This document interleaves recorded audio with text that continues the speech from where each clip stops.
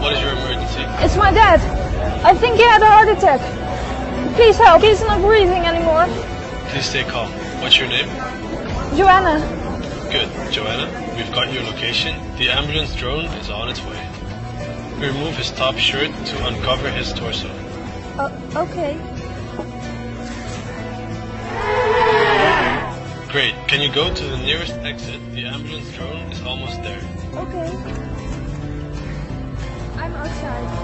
I'll be talking through the drone now, so you can put down the phone. Now please pick up the drone and bring it to your father. You're doing great. Okay, pull the green lid. Now place the pads on your father's chest.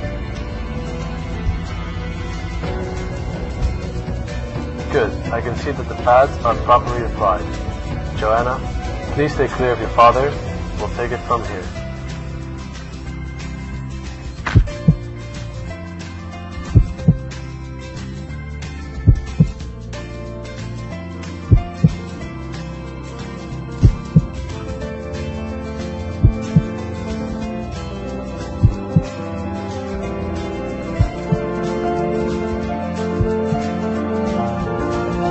Hi, I'm Alec Momon. I'm a graduate student at the TU Delft working on a project for Living Tomorrow and UZ Gent.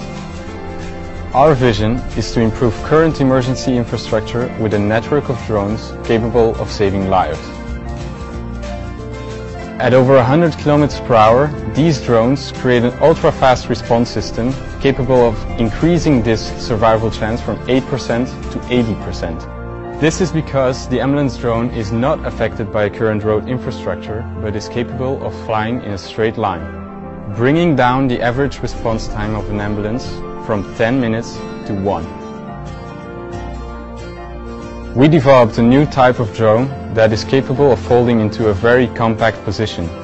The drone essentially becomes a flying toolbox for your emergency supplies. Using advanced production techniques such as 3D printed microstructures and carbon fiber frame construction, we were able to achieve a very lightweight design. Our iterative process using design sketching, laser cutting and CNC milling allowed us to rapidly visualize our ideas.